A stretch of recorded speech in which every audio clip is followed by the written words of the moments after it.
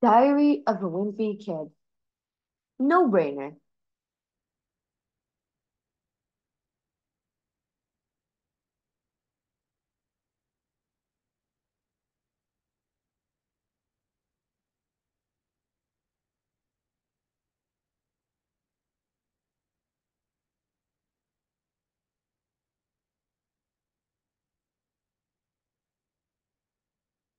April, Monday. The human brain is supposed to be this amazing supercomputer it that's capable of all sorts of incredible stuff. But if that's true, then I don't know why my brain is always making me do stupid things. Ouch!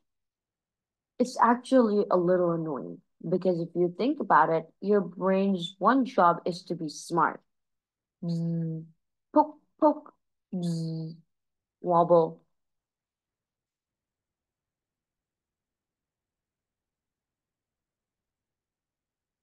I guess it's my own fault for filling my brain with things that aren't important, like video game cheat codes and theme songs to old TV shows.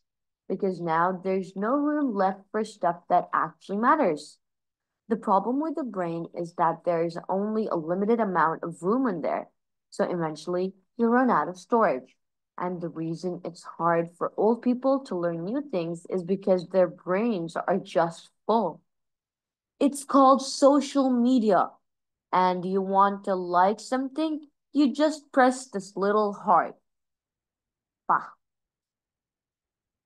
One of these days, they're gonna figure out a way to add more memory. And when they do, I'm gonna buy myself the biggest booster pack I can afford. In the meantime, I'm trying to be really choosy about what I put in my brain. So when someone's telling me something I don't need to know, I just try and block it out. So then Mrs. O'Malley says she wasn't the one who called me a liar. So I asked her why she was talking to Mrs. Gregson behind my back. La la la la, I can't hear you. Munch, munch. When you're a kid, the thing that you use your brain for the most is school. And a lot of your brain power goes to memorizing useless stuff, like the names of vice presidents and the words to preschool songs. If you are happy and you know it and you really want to show it, the one thing that's really inconvenient is that your brain is inside your head. So you have to take it everywhere you go. But if they figure out a way to deal with that issue, then school is going to be a whole different thing. I think it would be great if your brain could be at school learning while you're off doing things you actually enjoy, like playing laser tag with your friends or hanging out at the arcade. Then you could pick up your brain at the end of the day and get all caught up. So, what did you learn at school today? Nothing. For now, I guess we're stuck with the current situation where your body and your brain need to be in the same place. And if you're a kid, that means you've got to spend a big chunk of your time at school. My problem with that is how long the school day is.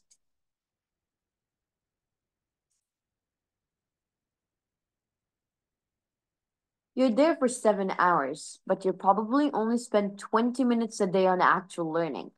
And that's because most of your time is spent on stuff that doesn't have anything to do with education. Today, in fifth period, we spent zero time learning about history because a bee got loose in the classroom, and that pretty much killed the chance of anything productive happening. I wish everyone would stop fooling around and just get down to business when school starts, because that's why we could get the learning part over with and be out of there before lunchtime. But I think they like to stretch things out and keep you there for as long as possible. The whole reason school was invented in the first place is because back in olden times, kids were causing too many problems at home while their parents were at work. So they created this whole system with textbooks and lockers and algebra and phys just to keep kids out of trouble for a few hours every day.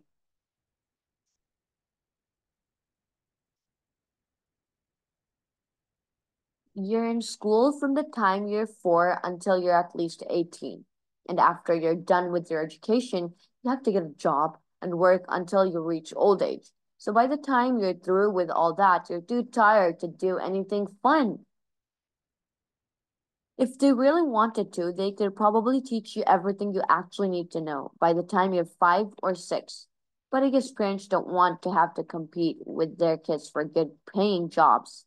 Congrats, grades. So they teach you a little bit at a time so you don't get too smart too quick. And sometimes they teach you stuff you can't even use. That's what's been happening at my school lately. I just took 3 months of Latin with a teacher named Mr. Layton, and it was my favorite class. But it turns out he didn't know Latin at all and was teaching us nonsense the whole time. Eska tuso namrusko, imso Georgioro. When the school found out Mr. Layton was a fraud, they fired him. So now all I've got to show for the last 3 months of my life is knowing how to order a hamburger in a language that doesn't even exist.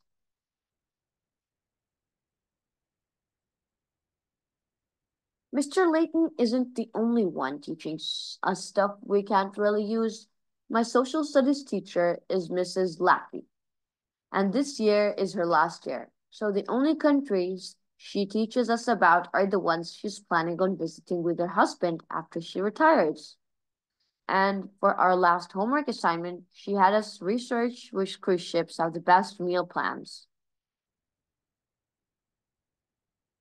Some of our teachers don't even bother trying to teach us anything at all.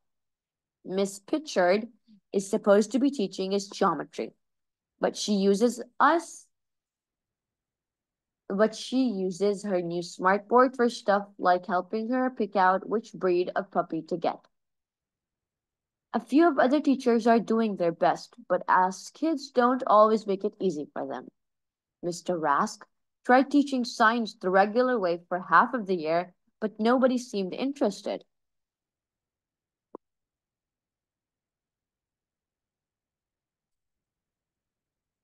So he switched to teaching about gross stuff. And even though it makes science a lot more interesting, I don't think any of the information we're learning right now is going to help us get a good college later on. I wish I didn't know half of the stuff I've learned in Mr. Rask's class. Because ever since we watched the video about the microscopic parasites living inside our skin, I can't stop scratching. Itch, itch, scratch, scratch. We don't know have we don't even have an algebra teacher anymore. Mr. Kwan went to maternity leave because back in October and they never found a long-term sub to fill in for her. So during fourth period, they just stick us in a computer lab and have us go on this math game website, which is sponsored by a candy company. God Smashers match. How many more fruity metal the God Smashers can fit in Billy's mouth before he busts? A. 34, B. 37, C. 43, D. 53.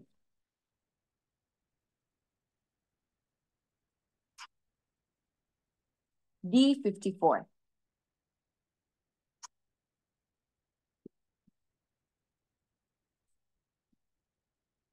Now, everyone in my grade needs candy to do maths. And when we took a standardized test last month, a bunch of kids brought packs of jelly beans and bubble gum to help them count. Chew, chew. 43, 44, 45. Shack, shack. I probably would have done a lot better on the test if I wasn't sitting behind a kid who went through an entire jar of gobmass smashers. Crunch. It wasn't just the math section that was hard, though. The reading section had a bunch of essays, and the science section had questions about stuff we never covered in class. And there wasn't a single question about farts or burps. So when our school's results came back, it wasn't a surprise that our scores were the lowest in the state. In fact, our scores were so bad we made the news. Middle school's performance nosedives. A lot of parents were pretty upset, including mine, and I guess the superintendent one was under pressure to make big changes because he fired our principal, Mr. Mancy, and asked the old principal, Mr. Bottoms, to come out of retirement.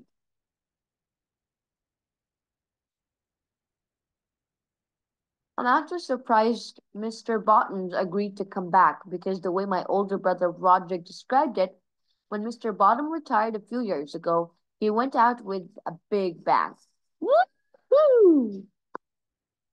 But I'm rooting for him to return things around because based on my education so far, the only job I'm gonna be qualified for is cruddy middle school Latin teacher. I'm Burgoro. Friday. Principal Bottoms has only been in charge for a few days, but he's already made some big changes. And any class that doesn't teach stuff that's on standardized tests has been cut, which kind of stinks because we had just started the brownie baking unit in our home EC comics class. Sniffs. Things have gotten a lot more serious in the classes that weren't cut like science. Mr. Rask isn't teaching about body smells and things like that anymore. But that doesn't mean the stuff we're learning isn't gross, because this week he announced we are starting a dissection unit on tapeworms.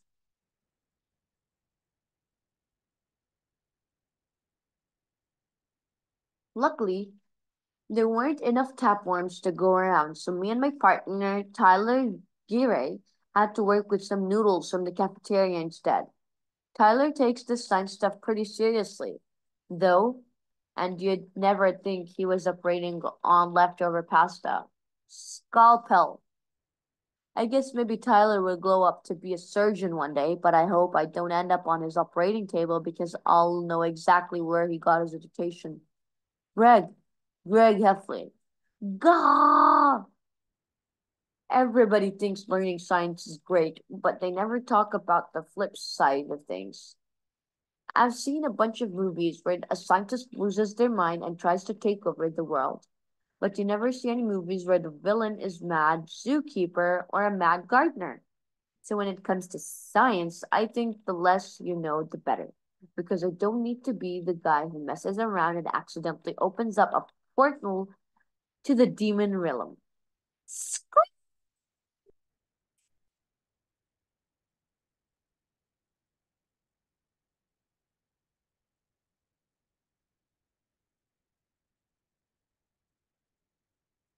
Tyler Gray says that if we ever get to operate on real tapeworms, he's gonna try to bring one back to life by hooking it up to electrodes. And this is exactly the type of things I'm worried about. If you ask me, you shouldn't go screwing around trying to bring the dead back to life. On top of it just being wrong. It could also be pretty awkward. I feel bad I never sent my grand aunt Reba a thank you card for the birthday money she gave me a few years ago. So I don't know what I'd say to her if she was back in the picture all of a sudden. Sorry I couldn't find stamps. Hesse! When I'm gone, I hope my family doesn't try to bring me back to life, because if I'm coming back means having to babysit my great grandkids. I'd rather everyone just tell me to rest in peace. We'll be back after the movie. But I probably shouldn't worry about someone in my class being a big scientific breakthrough because you need the proper equipment for that sort of thing. And my school can't even afford to give everyone the right kind of protective eyewear. So people have been bringing their own gear from home. The science lab isn't the only place in our school that doesn't have the proper equipment, though. Half of the laptops in the computer center have missing letters on their keyboards. And last week, I got bad grade on history paper when I had to use a computer that was missing all the vowels. Gurg, Hifli, Wurlad, history, Nakand, pyramids, Tassans, F, Years, G, Concentrant, F, Magnificent, Structures was started and nascent Egypt. T materials were sent and stem. The area of the school where we're shortest on the materials in the library because a lot of the shelves are empty. But it wasn't always like that. Back in September, we got a new librarian named Miss Massey, who created a graphic novel section and filled it with books she paid with her own money.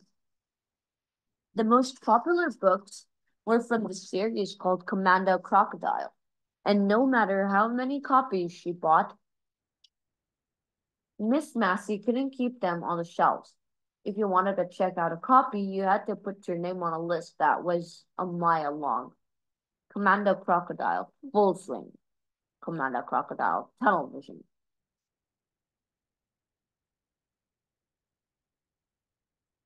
But I guess some parents had a problem with the way Commando Crocodile was drawn. So they filled out a complaint for him. Library book challenge for him. Name of book, Commando Crocodile Television. Author Maddie Shub. Reason for challenge Crocodile is not wearing pants. Apparently, the rule is that if one parent complains about a book, it has to be removed from the library. But Miss Massey came up with a compromise to keep the series on the shelves.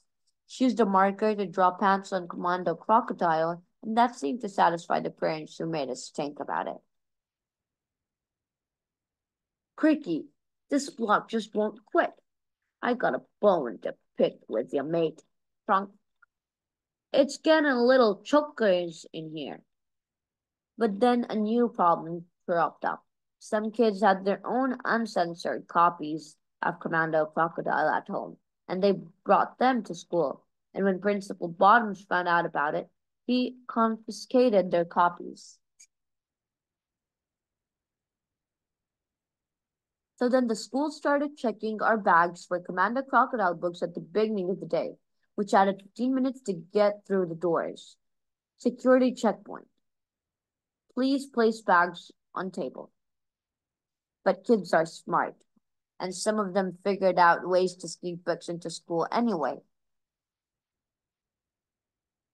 It turns out that the complaints were contagious because some parents suddenly noticed that there were a bunch of books in the library that had animals without any clothes.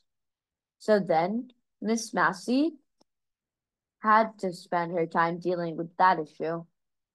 Eventually, Miss Massey gave up and put all the books that were challenged in a back room. And if you wanted to read them, you had to go get a permission slip from a parent. After a while, there were more books in the band section than the main library. So the school had to write to all the parents and ask them to donate books from home. But that just gave everyone an excuse to unload all the books they didn't want.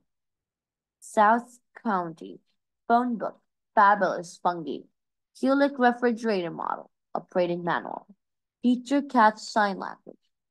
If you ask me, I think the whole book banning thing backfired.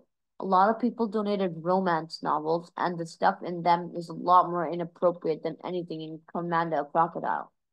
Winds of Desire. My mom says those types of books aren't real literature, but I figure as long as a person is reading, it's a good thing. Wednesday. Principal Bottoms is trying to encourage kids to get better grades.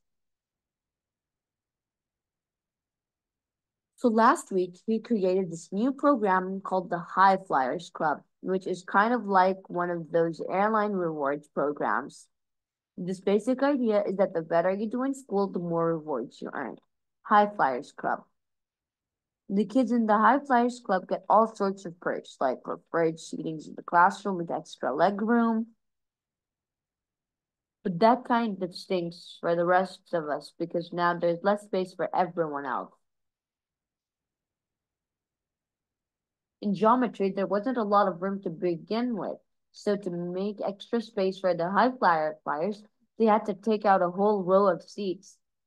That means kids like me who used to sit in the back row have to sit on the heater. And that thing is so hot that if you stay still so too long, your butt could burst into flames. So you have to shift from one cheek to the other to give each a break.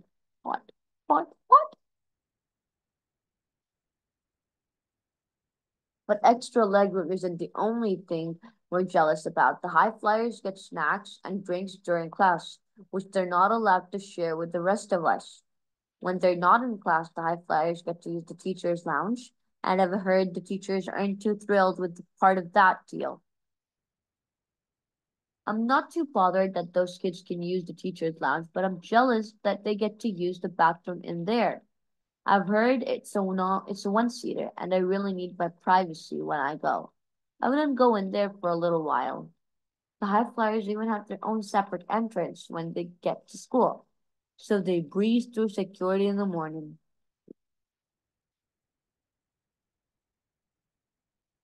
On top of that, the high flyers get let out of school before everyone else, and even though it's only 5 minutes earlier, that's still plenty of time to get a head start on the bullies. Everyone wants to be part of the High Flyers Club, but it's not easy to get in. You need to have straight A's in all your classes, and there's only a handful of kids smart enough to actually pull that off. So some kids have been cheating to try and get better grades, and they've been coming up with some pretty ingenious ways to do it too. In geometry, Adam Katz wrote a bunch of equations on the back of a sticker on his water bottle so he could look at them during a test. And he might have gotten away with it if he wasn't so obvious about what he was doing. In science, a kid named Damon Fell actually made a fake arm, which he put on top of his desk during the test, that looked up answers on the phone he was holding underneath the desk. The only reason he got busted was because he got a notification in the middle of the test. Ding!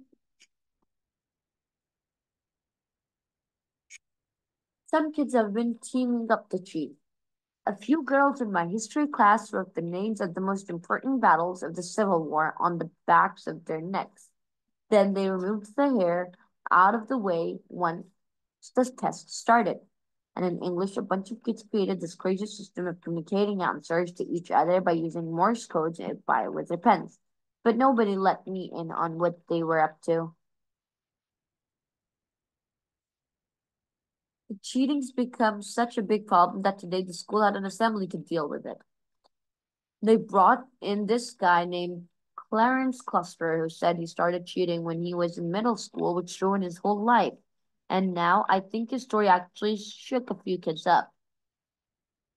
Clarence Cluster cheated. But I'm 90% sure that this guy's name wasn't even Clarence Cluster, and he was just an actor the school brought in to scare us. That's because he looked exactly like one of the characters in a dinner theater show my parents went to over the summer. Be our guest. If the school really wanted to get through to us about how dishonesty can ruin your life, they should have brought in school's very first principal, Larry Mack. But I guess they couldn't do that since he's still in prison. If the name Larry Mack sounds similar, it's because his family owns a giant chain of car dealerships out in one route. And he's still on a bunch of old billboards nobody even bothered to take down. Let him Larry Senta. But Larry Mack didn't start off in the car business. He was the principal of the middle school for 10 years, and after he got famous for his car dealership, they named the school after him, Larry Mack Middle School. He was so popular that even made a statue of him, which they put in front courtyard.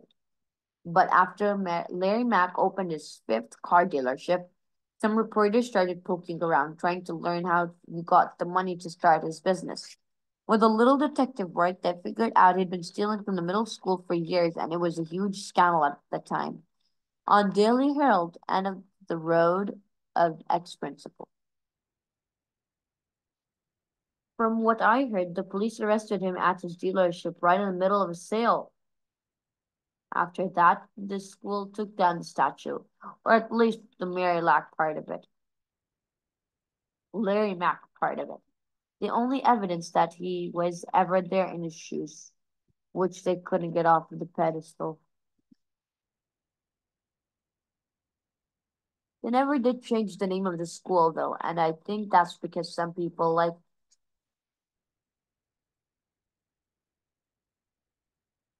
being linked to someone famous, even if that person's famous for doing a terrible thing.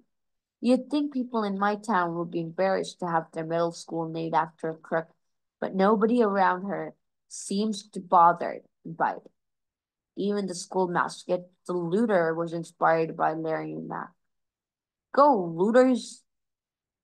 Steal a win. The fact that Larry Mack landed in prison didn't stop him from making money, though. He wrote an autobiography, which apparently sold a ton of copies. I know my school bought at least 50 of them because they took up two whole shelves in the Larry Mack section of life. Drive How to Succeed in Life and Business. A kid named Albert Sandy, who sits at my lunch table, said that Larry Mack only used half of the money he stole to start his car dealership, and he buried the other half under the school. Brrr. That got everyone all stirred up, and people started bringing in tools from home to try to find Larry Mack's secret treasure. Dink, dink, clunk, clink, clink. Last week, the kid named Danny Tang got the idea that the money could be hidden in the walls, so he broke a hole through the back of his locker to see if he could find anything. Unfortunately for me, Danny's locker is on the other side of mine, and now there's nothing between them.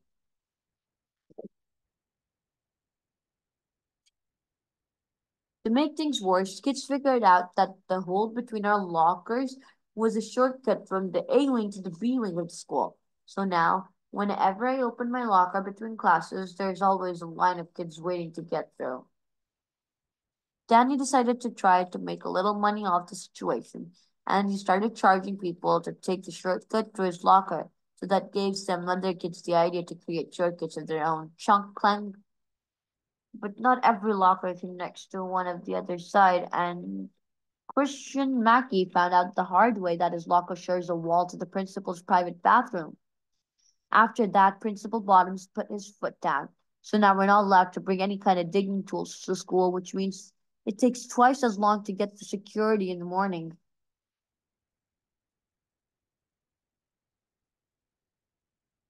Friday. Turns out Principal Bottom was the only one getting started with the new rules because now there are a bunch of them. The latest rule is that if you're in the hallway while class is in session, you need to have the hall pass. And I kind of see, and I can kind of see why Principal Bottoms made that change because sometimes it seems like there are more kids in the hallway than there in the classrooms. But as soon as Principal Bottoms came up with that rule, kids just started making their own hall passes, and the hall monitors couldn't tell which one were fake and which one were real. So Principal Bottoms made a new rule that every teacher had to have their own unique hall pass that would be easy for us kids to fake. Now Madame Lefrove's hall pass is a big French English dictionary. And Mr. Ball's hall pass he is his used size 14 basketball shoe. Miss Rascal's hall pass is a human skeleton which you attach to your wrist with rubber bands.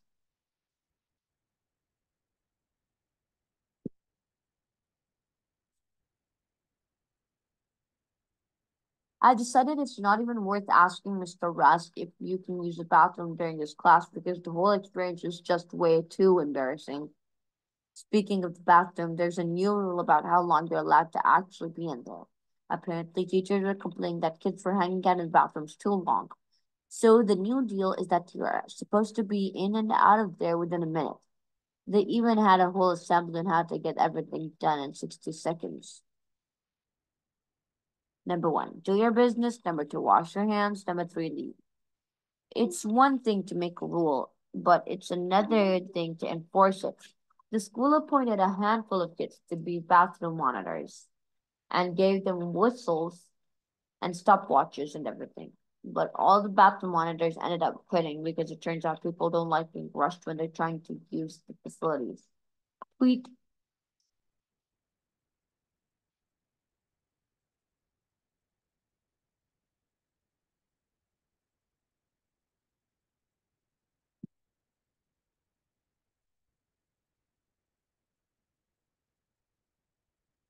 Once the monitors were gone, kids hung out in the bathrooms longer than ever. Chris Kodiak, whose dad is a barber, even started up his own little business in the A-Wing boys' room. The school ended up removing the mirrors from all the bathrooms to get us to hurry things along. And now I have to rely on my best friend Rolly to tell me I've got something in my nose. Booger check. I don't know what it's like in the girls' bathroom, but in the guys' bathroom, it's just a total zoo. And I guess the reason is because it's the only place in school that's unsupervised by adults. Every once in a while, though, one of the male teachers will pop their head in and tell everyone to quiet horsing around. Hey, knock it off in here.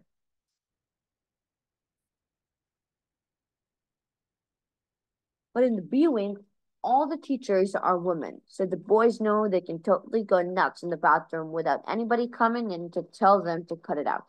And it gets so crazy that I won't even go in there unless it's urgent. I heard that recently things got so out of hand in the B wing bathroom that Mrs. Lackey had to go inside to talk to it. But she had to wear a blindfold so she didn't violate anyone's privacy, which meant nobody actually got in any trouble. After that, things were worse than ever. On Wednesday, Justin Murdoch got called down to the principal office for writing on the bathroom wall with a marker. And on Thursday, George Cantos got in trouble for hanging from one of the stalls and bending the frame. Justin and George both got detention, and all the guys became paranoid because they thought someone had to be a snitch. But eventually they figured out how they were getting busted. There's a mental paper towel dispenser in the B wing bathroom, and if you're in the hallway, you can see what's going on by looking at the reflection. So that's how teachers busted Justin and George for doing what they did. Aha! The thing is, the reflection is blurry, so even though the teachers can kind of see what's going on in the bathroom, it's not perfect. That's how I got sent to the principal office for something I didn't even do. Principal Bottom said a teacher reported me for breaking the handle of a urinal. And I know for a fact the kid who actually did that was Meyer T. Vinson because I overheard him bragging about it in the cafeteria. Bluish. But I wasn't gonna snitch to on Mary Vinson since she's the kind of kid who can make your life miserable. So I just sat there and took it while Principal Bottom chewed me out for being a vandal. Principal Bottoms made me fill out a self-evaluation form, which is another one on his new policies. All I can say is I hope that doesn't end up on my permanent report because I've already got enough bad stuff on there as it is. Larry Mack Middle School self-evaluation form. Nature of infrastructure, broken urinal handle. How did this happen? No clue. How did this make your classmates feel? They thought it was pretty hilarious. How can you avoid this kind of behavior in the future? Be more gentle and flushing. Thursday. I guess Principal Bottoms finally went a little too far with the new rules because kids are starting to push back. But this isn't about hall passes or bathroom rules. It's about fudge dogs. If you never heard of fudge dogs before, it's because my school is the only place you can get them, and that's because they were invented here. This actually happened by accident.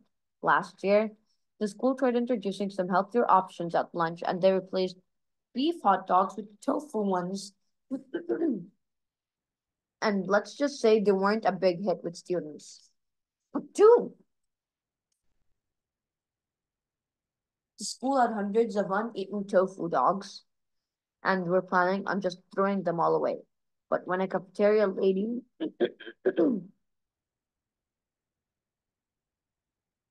named Mrs. Podsner dumped the tofu dog in a trash.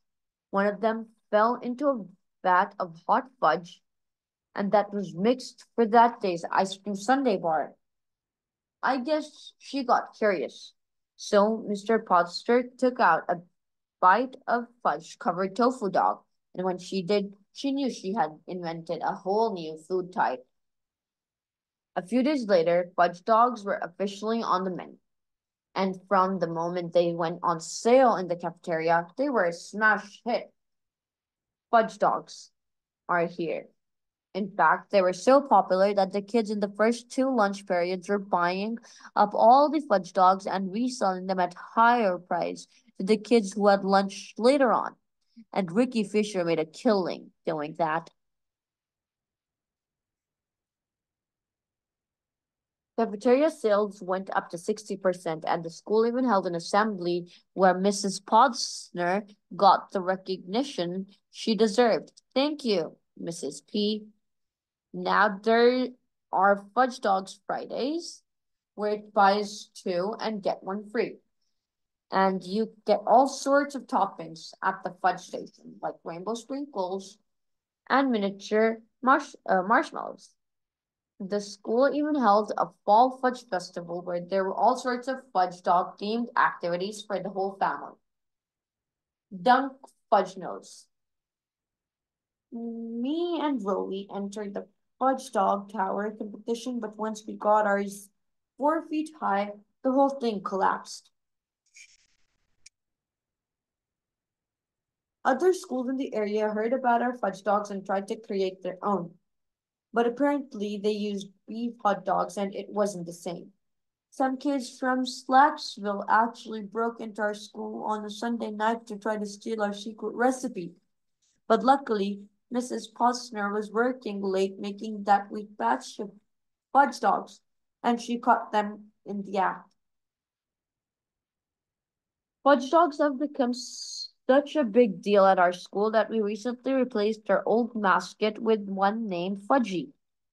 And now other schools hate coming to our gym to play us in basketball. Squirt, people around here just love their fudge dogs, so you can probably imagine how shocked everyone was to come to school and find out fudge dogs had been canceled. Sorry, kids, no fudge dogs.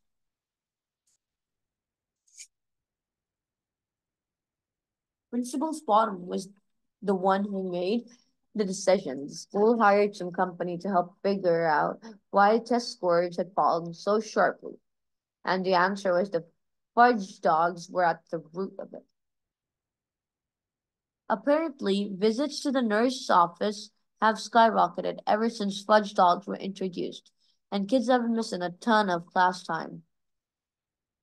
I've never personally gotten sick from eating a fudge dog, but I'll admit that whenever I have more than one, I don't feel like I'm at my best.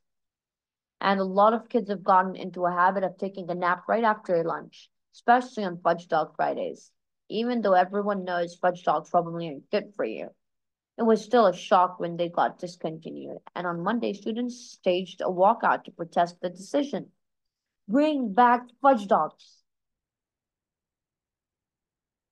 Principal Bottoms tried to calm things down by introducing a new fun food to the menu. And Fudge Dog Fridays got replaced with Macaroni Mondays. The school even put posters up in the hallways to try to get kids excited. Who's ready for Macaroni Mondays? Me. But serving a bunch of angry middle schoolers macaroni was just asking for trouble. Things got so out of control that Principal Bottoms had to meet with the student council to see if they could come up with a solution together. Principal Bottoms said it allowed fudge dogs back on the menu as long as kids had one piece. But the student council said that that was too harsh and a limit should be two per person. So they split the difference and landed on 1.5 fudge dogs per student per day. And ever though nobody was completely satisfied, it seemed like a good compromise. But if they're wondering what happens to all the extra fudge dog halves, Mrs. Potsner created a whole new food type for the second time in 6 months, and that's gotta be some kind of record. Fudge dog fingers are here. Friday. One of the reasons kids in my school don't take their education seriously enough is because we don't have a lot of good role models. The most famous person to come out of our school is Larry Mack, who went to prison. And the second most famous person is his son, Larry Mack Jr., who dropped out to take over the family business when his dad got put away. But I don't think Larry Mack Jr. has any regrets about not finishing his education because from his ads, he seems he's just doing fine. Don't burn your backs on a lemon. His family looks like it's doing all right too. Larry Mack Jr. has a bunch of kids and he uses them in his television ads, and people can't get enough of his youngest son, Larry Mack Jr. Jr. Beep beep. I actually feel like a little bad for that kid because with a name like that, his only choice in life is to take over the car dealership when his dad decides to hang it up. So anything he does between now and then doesn't really matter. I think it's kind of crazy that your parents come up with your name before you're even born, and then you're stuck with it for the rest of your life. It feels to me like you need to get to know a person before picking a name that fits them. In some cultures, they wait a year before they decide a permanent name, but that's still probably not enough time. Because if my parents named me when I turned one, I would have ended up with a pretty terrible name. We shall call him Gregory Betromori Pupitan. Other cultures let kids come up with their own names once they're old enough, but I'm not sure that's not a great idea either. Because if you let kids my age name themselves, they'll probably just end up using their video game handles as their permanent names. Harmless Potato 196, Squiddy Inkster, Model Z Toys 1989. Some people legally change their names, but I don't see the point of going through all that hassle because I'll bet my family would just keep calling me by my old name anyway. Would you like some more garlic bread, Greg? I told you, it's Techno Laser Rack. Sometimes I wonder if I'd be a completely different person if I was just named something a little cooler. New champion, Brock Bolger Heather.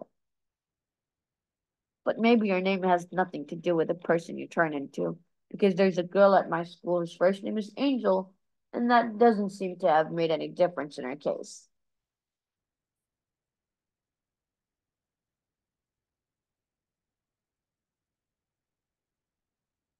Back in olden times, your last name was just whatever you did for a living, and even though that made things simple, it must have made it really hard if you wanted to switch jobs. What make you think you can handle this type of work, Mr. Candlemaker? Heavy duty construction. Nowadays, you can be whatever you want to be. And I've got big plans for how I'm gonna make a name for myself. Fifth animal fudge dog eating competition. But if I ever get, but if I ever do get famous, but if I ever get famous, I'm gonna be real careful about my name gets used because the last thing you want is to have your name on something that hurts your reputation. Greg Heffley, Sandwich Treatment Facility. If I was Larry Mack Jr., I wouldn't want my family name on one of the worst performing middle schools in the state because that definitely can't be good for their car dealership.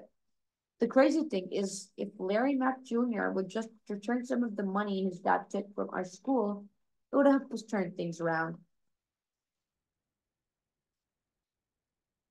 But ever since his family moved out of town a long time ago, Larry Mack Jr. probably hasn't given a second thought to the middle school named after his father. Last summer, the state decided to build a new baseball stadium, and to pay off for it, they had to take money away from the fire department, the library, and the schools. And people were protesting outside the stadium over the budget cuts. Stadium, no. The worst thing is that since our school did so bad on the standardized tests, we got the most money. taken away. So now I guess we're supposed to do more with less. Principal Bottoms has made all sorts of new rules to help the school save money, starting with capping the amounts of materials each kid is allowed to use per week. It used to be that if you wanted to use the stapler or a couple of paper clips, you just took what you needed off the teacher's desk. But now each kid gets 19 staples and 6 paper clips a quarter, plus 4 glue stick stripes.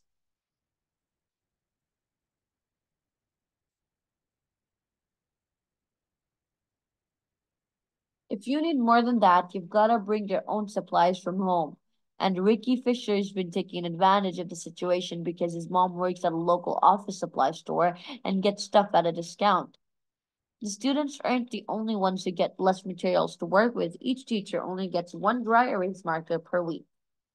So they have to make it last. And sometimes I feel like my history teacher skims over important stuff just to save marker fluid. World history.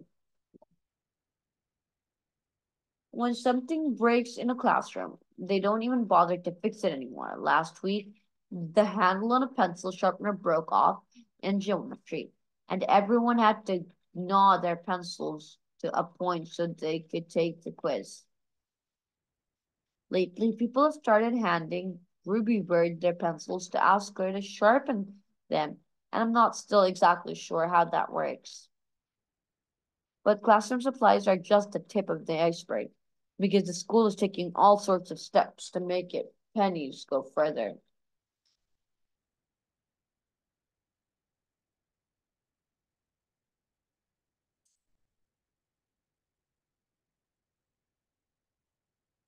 Earlier this week, the school started cutting off the heat after lunch.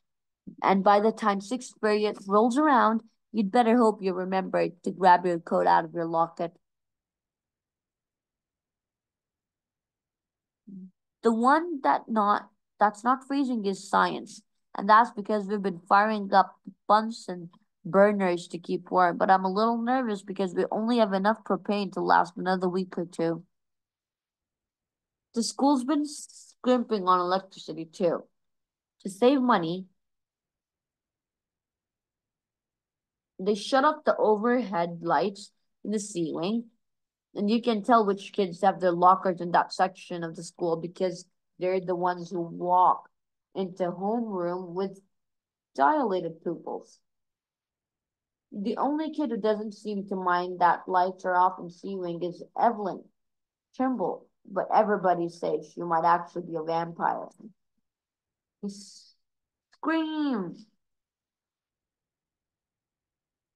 Another way the school decides to save some money was by canceling their contract with the exterminator. So now, on top of everything else, we've got to deal with cockroaches that are so big you can hear them when they walk in a room. Step, step, step. At first, whenever a kid spotted a cockroach, they stepped on it, but the teachers hated that because it was cruel and it also left a mess. So the new rule is that you see a bug on a floor, you have to put a cup over it. And in some classes, we've had half of a dozen cups scooting around at once. Usually, one of the janitor collects all the cups and at the end of the day, sets the bugs free outside. But I guess on Wednesday, the janitor in charge of collecting the cups was out sick. So the night cleaning crew got a nasty surprise. Scream! Roaches aren't the only insects we've gotten issues with, though. Some honeybees have gotten in the classroom, the ceiling, and eventually the school just decided to let them keep in. The insects are annoying, but if you ask me, the rodents are the real problem. Ever since the school canceled the exterminator, mice have been getting into the lockers and going through our lunch bags. It's gotten so bad that the school had to make a rule that everyone who brings lunch to school has to keep in front office. But you end up spending half of lunch period trying to figure out which brown bag is yours. What's worse is that kids who have lunch in their earlier periods have started raiding our lunch bags and are taking our snacks. And sometimes they'll swap something that didn't want from their bag, which is how I ended up with a pickle instead of a chocolate chip cookie. I got tired of people stealing my lunch snack. I decided to do something about it. This week, I started bringing Manny's lunchbox to school, which has a lock on it. The Snurples.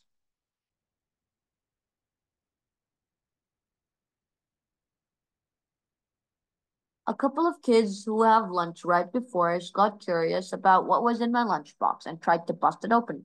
But I guess those metal boxes are built to withstand a real beating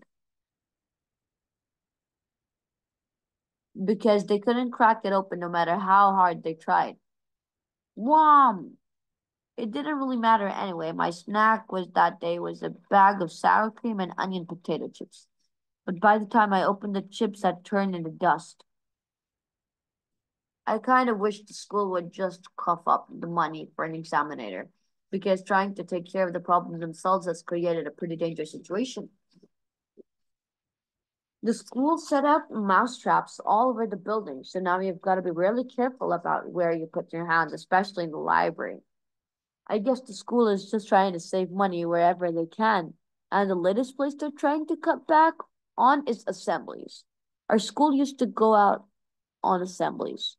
Last fall, we had three different authors come to our school, plus the illustrator of Commando Crocodile.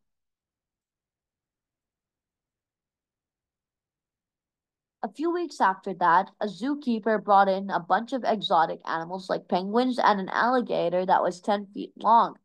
In February, we had an assembly where a scientist in a white lab coat and goggles did all sorts of cool experiments on stage. And even though it seemed a little dangerous, it was pretty cool. Rad science. Whoosh! But I guess the school didn't have money for that type of thing anymore, and now our assemblies aren't anything to get excited about. Last week, we had an assembly called Living Presidents, where each president gave a speech about their time in office, but one actor did all the parts. And I'm pretty sure it was the same guy who played Clarence Cluster. And they probably shouldn't have let him have lunch in cafeteria afterwards because if you ask me, it kind of broke all the spell. Two fudge fingers, please.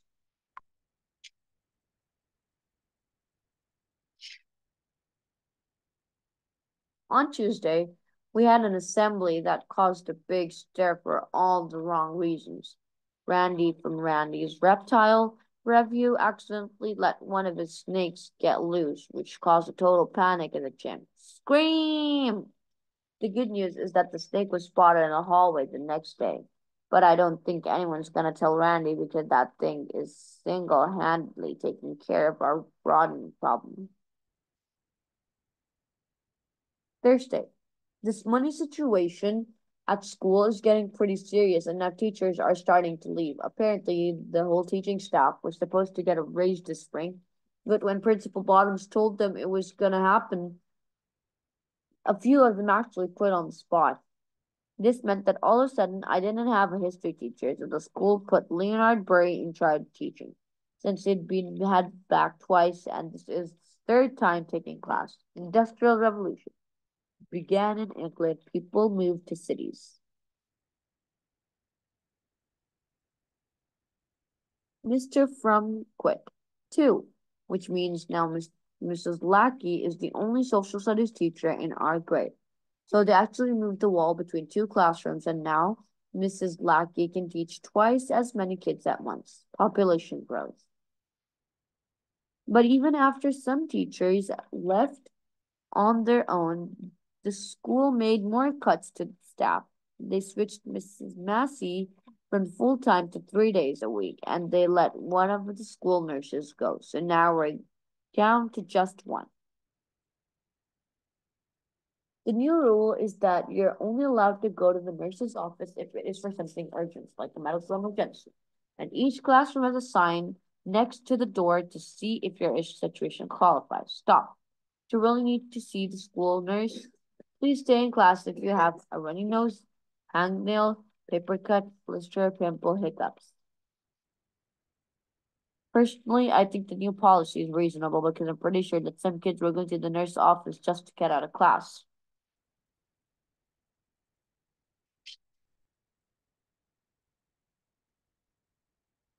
Other kids were using the nurse as a free psychologist. I heard David Stein used to visit the nurse's office to talk about his fear of undergo supervolcanoes. Now every teacher has to take care of minor medical issues in the classroom from doing their actual jobs.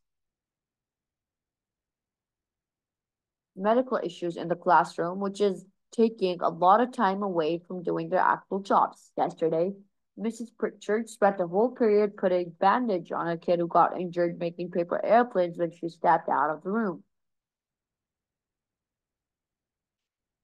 But teachers aren't doctors.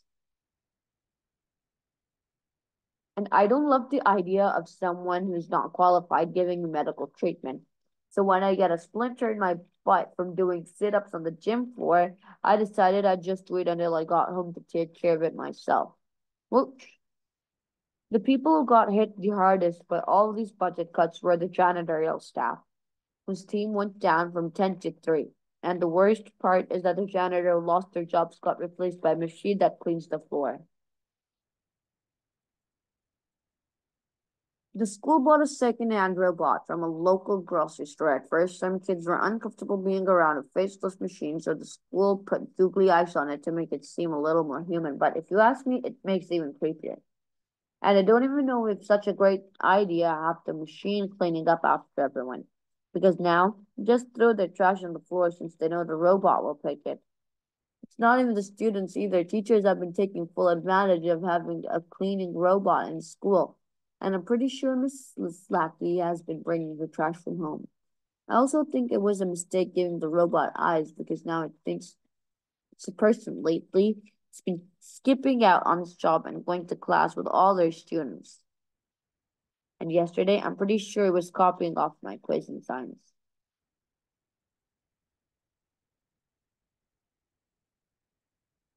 I just hope this thing doesn't get too smart though, because it really wouldn't get if machine started taking everyone's job. The robots are not the only ones schools getting free labor out of, though. They got the local prison to make furniture of our classrooms. And I'm not trying to complain or anything, but the rear legs on my chair in social studies are a good 6 inches shorter than the front ones.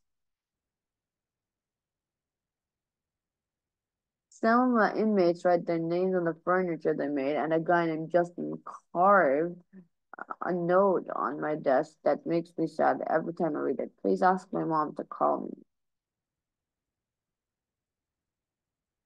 Sometimes they'll even draw pictures on the furniture. And someone sketched out a whole escape plan on the front of Mr. Rock's desk, which is the school had to print out.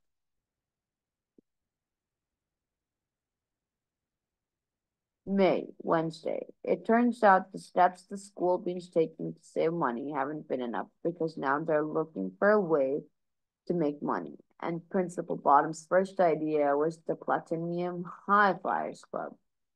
The Platinum level is like the regular High Flyers Club, but the big difference is that you need to have kept good grades to be a member. You just need to be willing to fork over 12.99 a month.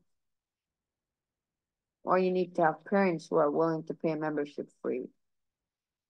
And Stephen Birch is lucky his folks made a ton of money in their construction business because with his grades, he had no chance of earning his way in. I tried to convince my parents to sign me up for the platinum level, but when my mom said I could join if I'd be willing to give up my monthly video game membership, I decided to drop the whole idea.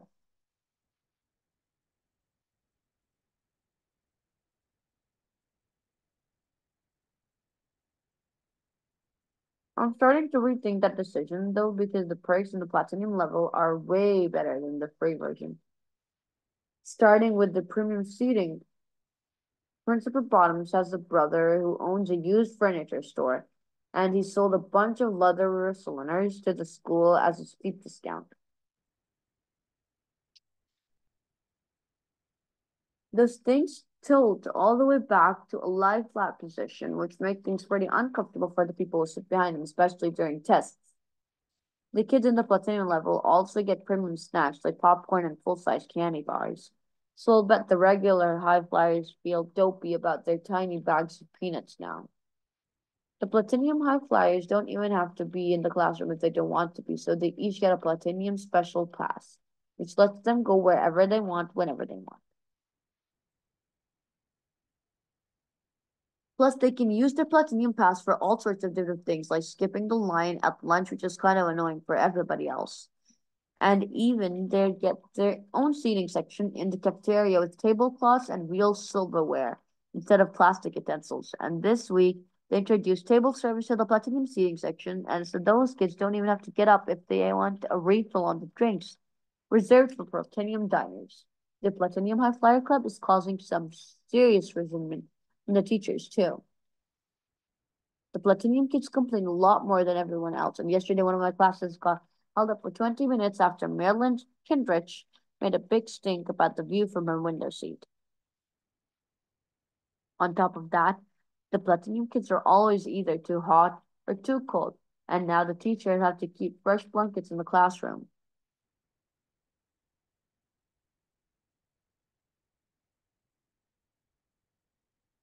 The things the teachers are maddest about is that with all new other members to the High Flyers Club, the teachers' lounge is always full of kids, so now the teachers have to use the janitor's closet when they take their breaks. But the Platinum High Flyer Club isn't the only way the school is trying to make money. They're also selling corporate sponsorships. That's right, a company pays a bunch of cash to put their logo somewhere in the school. Ever since Principal Bottoms gave the green light for these kind of deals, there are ads everywhere you look. When you walk through one of the hallways in our school, you'll feel like you're in the middle of Times Square. Midtown Aquarium, clean spring water. There are ads on the surfaces, including the water fountains, which some soda company pay a lot more money to sponsor. Wouldn't you be rather drinking Purple Blast? There are even ads on the floors, and ever since Triple Decker Treats started putting stickers in the hallway, kids have been leaving school early to go to get ice cream. Follow the scoops to Triple Decker Treats. I don't think there's a place they won't put any ad, and at least the place they've put them inside our lockers. Smells like someone could use Clean Breeze. Bullseye Grocery even paid to put stickers in the urinals, and I'm actually glad they did because now the floors in the boys' bathroom are a lot less sticky. Bullseye Grocery, aim here for great prices. Companies that are willing to pay more sponsor whole rooms, which is why our English classroom is now Davidson Dictionary Center and Social Studies become the Island Gateway Travel Company Hub. The computer lab is sponsored by a computer that makes video games, and when kids kind of crazy with their brandings. Now entering the Morlockscape computer lab. They donated new computers with the one of their most popular games preloaded, so now the school can forget about kids getting any work done in there. Crunch chop. Speaking of donations, companies that make luxury pajamas sponsor the teachers' lounge and stocked it with robes and slippers. So the kids in the High Flyers Club don't even bother going to classroom anymore. Teachers that are sponsored by Pampered Loungewear. But you don't have to spend a fortune to get in and at in our school because they're offering a ton of smaller sponsorship opportunities too. Even our Stapler is having ads on them now. And your Johnny D's got you covered. Not sure every one of these sponsorships a good idea though. A magazine inside a science textbook. It feels to me like the school should be a little more choosy about who they take their money from. Science Scooper magazine, Flat Earth Theory, Factor Fission. A few companies even signing exclusive deals to get their products in just the school. Now, all the vending machines are stocked with snacks from a company that makes spicy potato chips. Blistering Hot Chips. I guess Blistering Hot Chips paid a lot of money to be exclusive salty snack supplier, and such part of the deal, nobody allows to have chips from another company on school property. So if someone catches you with a different brand, then make sure you don't get to enjoy them. They also get product placement in the morning, new program, had the school stream into all the other classrooms. And I kind of feel bad for the students reporters who have to pretend like it. Yum. It's not the only morning program either. Blistering Hot Chick sponsors the school's newspaper, and these days it's hard to tell what's on an ad and what's on actual news. Student crier. Blistering Hot and Chicks proven to increase popularity.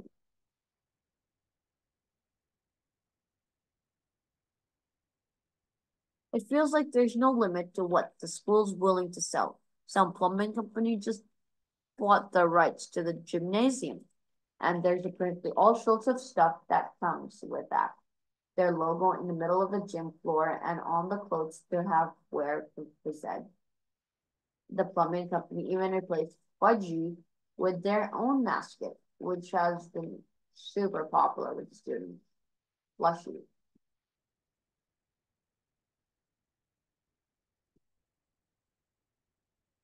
All these sponsorships are small potatoes compared to one thing the school's been holding out on, which is naming rights for the school itself. They think there's a company that might be willing to pay big bucks to put their name on the building. They even put on an ad on local paper to try to find a buyer. Buyer. Rename me. Rename our middle school. Imagine your company's name in boys on a building and see if that's called lettering.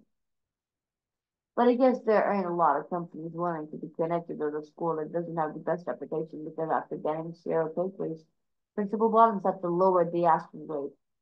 Eventually, someone put a bid to rename our school, but it wasn't a company, it was a town.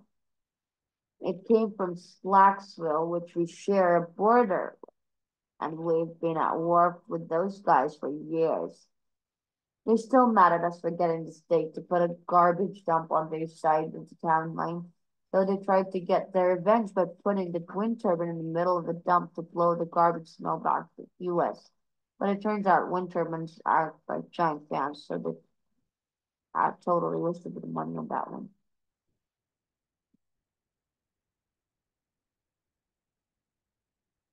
We decided to really stick it to Slicksville by putting up a billboard right on the border between our two towns, and apparently their property values went down by 30% after that. At least we don't live in Slacksville. So Slacksville planned to get us back to rename our middle school, but even though they were willing to pay Mr. Principal Bottoms, decided to reject it anyway. Larry Maxwell's school name change one proposed by Slacksville Rules Middle School.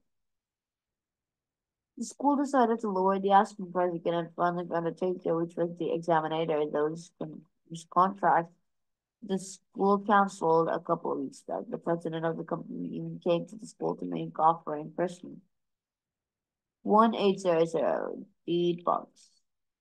And even though no one's thrilled our new name is gonna be 1800 deed bugs middle school, everyone seems to agree that it's still better than the name Slackwell came up with. Exterminator and the school put on a big press conference to announce the deal, and all the local stations came out to cover it. But the exterminator probably should have waited until after his company got rid of pests in the school, because I doubt the press conference was good for business. Local middle school renamed. Friday. Apparently, a lot of parents aren't thrilled with the new name of the school and they don't like all the advertising we're being exposed to either. So they let Principal Bottom know about it at a PTA meeting. Now Principal Bottom has a new school. Now Principal Bottoms has a new scheme to raise money, and it's already created some pretty big changes at school. Ceiling close to ceilings.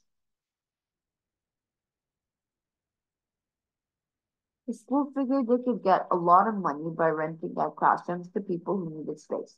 So now the ceiling is full of grown-ups who are using the classrooms for all sort of different things. Some of them rented classrooms for extra storage, and now they're filled with boxes that people couldn't fit in their garages. A few others have to set up rooms to do remote work so they don't even have to drive into the city every day, and some are even using the rooms to create their own businesses. One of my neighbors, Mrs. Jackson, started renting our home economics room, and she's using the oven to run a bakery, and now there's a line around the block for blueberry muffins every morning. Unfortunately, my science classroom is across the courtyard from the ceiling classrooms, and sometimes the smell of whatever she's baking is a little too much. Today she made snickerdoodles smack in the middle of the pop quiz, and it drove everybody in my class totally wild. Sniff, pant, pant.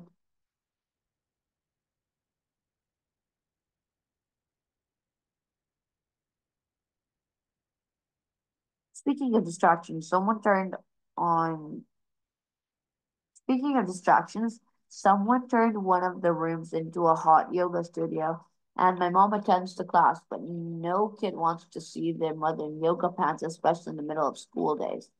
Hi, sweetie. It's not just the smell of the sights that are causing problems, it's the sounds too. There's a rock band of middle-aged guys who practice every day in one of the C-wing classrooms, and they're really awful. Then there's the constant baking that echoes through the heating vents all day long.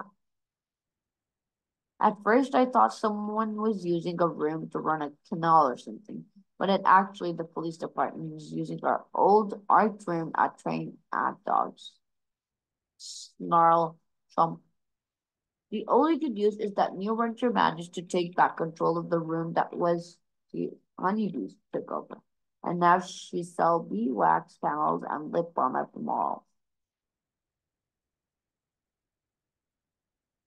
I guess I'm glad that the school figured out a new way to make money, but it's bad for the new students. All our classes got packed into other two wings, and things have gotten more crowded than ever. Plus, now we have to share the cafeteria with the renters, which can be a little awkward. The school's not just renting out our classrooms, though. On Thursday nights, they rent the gym to the high school for basketball games. But whenever there's a game, the fans completely trash our gym and we have to clean up their mess the next day. Even though there is a policy against having food in the gym, the people who go to those high school games don't care. So there's always a ton of potato chip bags and half-eaten hot dogs under the bleachers. Some kids actually scavenge for leftover snacks and resell them in the cafeteria. Believe it or not, people will pay good money for food that's been on the floor. School rent out the gym on weekends too, and the reason I know that is because my church has been using the space while the pews are getting replaced. But it doesn't feel all right to have religious service in a place where we have visit during the week because the whole time all I can think about is everything else that is happening in gym. Rip. Mm, Saturday. Every year, the parents in the PTA put on an auction to raise money for the school. But this year, they wanted to make it bigger than ever to earn such as possible. They asked students to volunteer to help the event. And since my mom is the secretary of the PTA, I got dropped into going. The PTA auction is pretty fancy at first, so I had to dress up for it, and my job was to walk around with a tray stacked with miniature pigs in a blanket all night.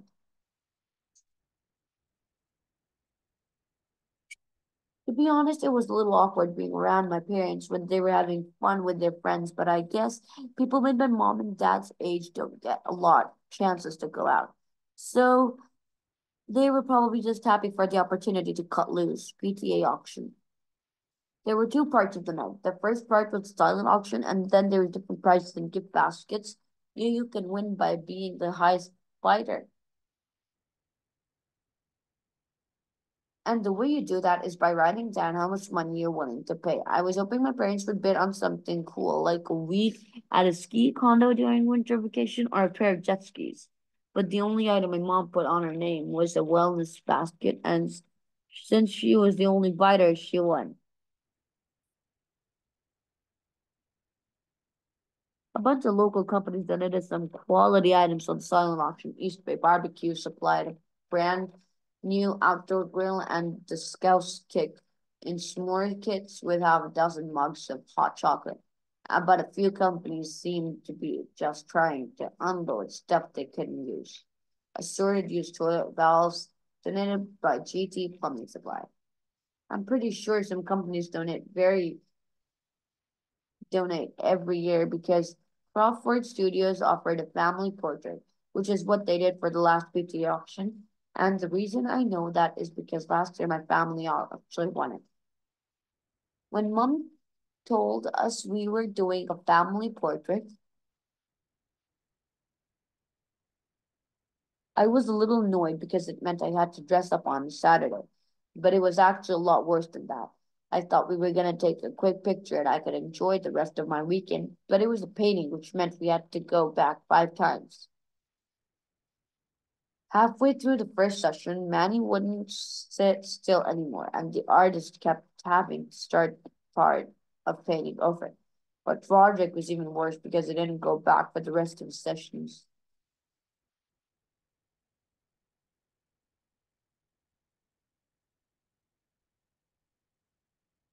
So the artist had to paint Roderick from memory, which is why the painting is in our basement and not above the fireplace in the family room.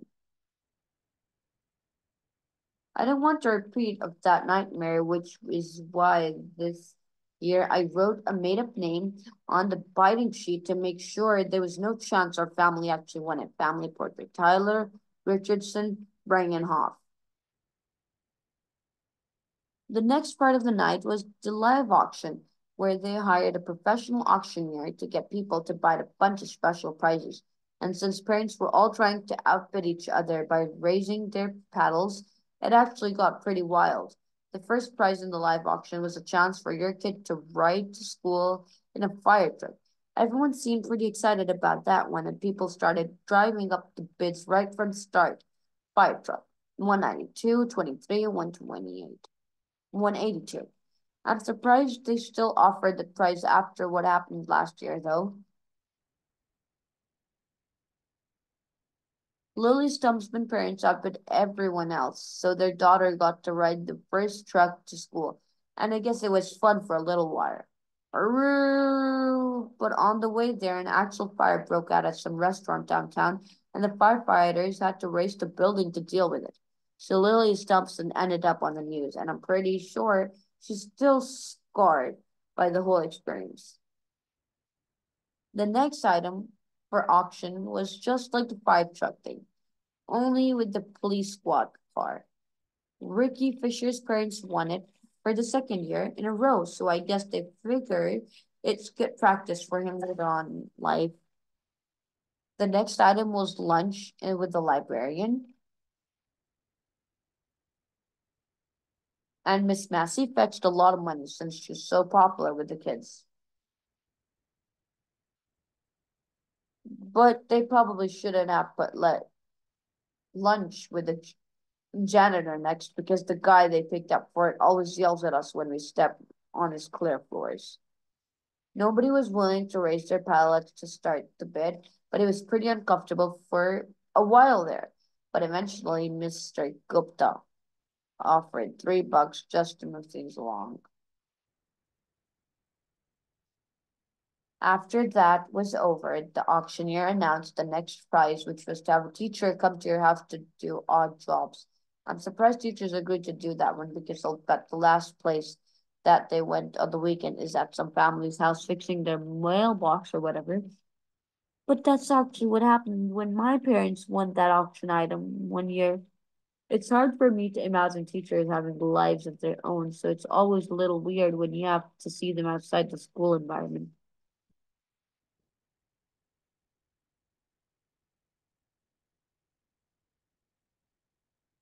It's always takes me a little off guard, especially when it happens in places you're not expecting it. Are you getting your summer reading done, Greg? The next prize was one they've been doing for years, which is to raise money to get the principal to kiss a piglet. Principal Manny used to do it at a big assembly, and kids would go absolutely nuts. The auctioneer got things, and parents started driving the biting up. But Principal Bottoms walked on stage and said he couldn't do it because he's allergic to barn animals. So either he's telling the truth or he's just not the kind of person who's not kissing pigs. People moved on pretty quick because everyone excited about the last live auction item, which was principal of the day. That was where a kid gets to sit in the principal office and do morning announcements and pretend they're in a charge for a few hours.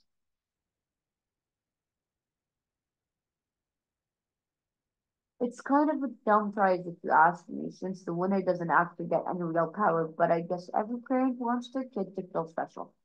So as soon as the auctioneer started the bidding, things got a little crazy. I noticed my mom put her pedal up. At first, I thought she was just trying to encourage other people to raise their prize up. But when I realized she was actually trying to win,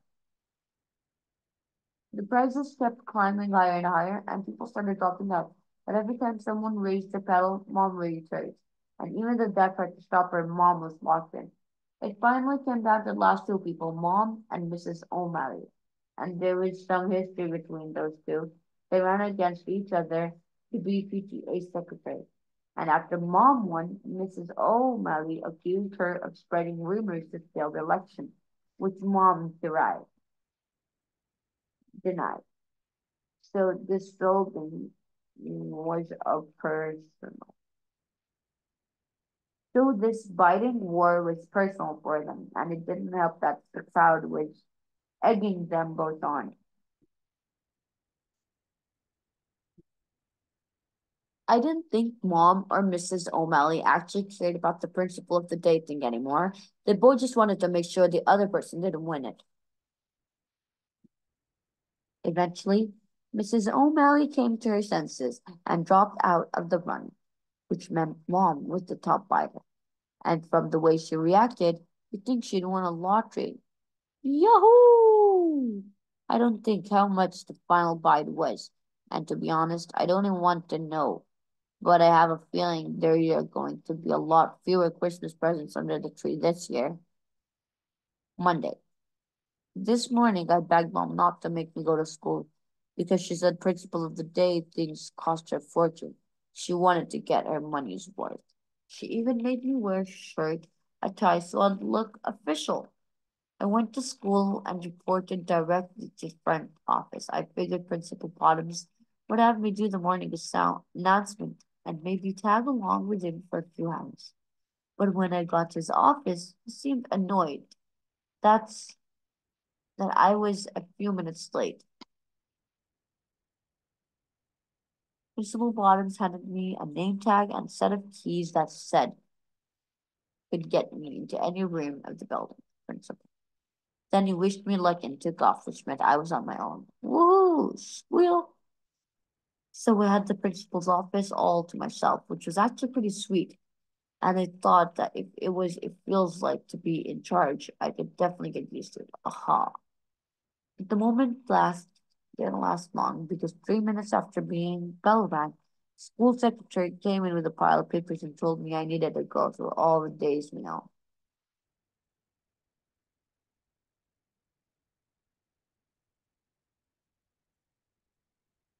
It was all bills and repair estimates and a bunch of boring stuff I didn't even understand. But before I was halfway through opening the envelopes, the school secretary brought me some checks. She said I needed to sign.